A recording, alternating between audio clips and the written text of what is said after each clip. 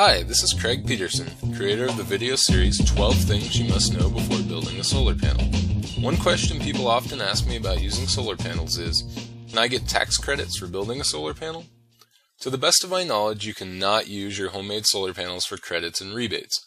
Panels need to be UL certified and installed with strict adherence to the building code.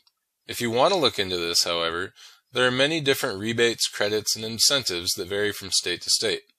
A good resource to check out and see what your state offers is the Database of State Incentives for Renewables and Efficiency. You can find their website at www.dsireusa.org. The database is not an official government agency, just a collection of links to all the different programs around the country. It includes dozens of different solar and wind power incentives for the entire United States and is definitely worth checking out if you're going to do anything with solar panels. Before trying to claim any rebates, however, you should always first check with your state and local governments to make sure you're in compliance. Thanks for watching. See you in the next video.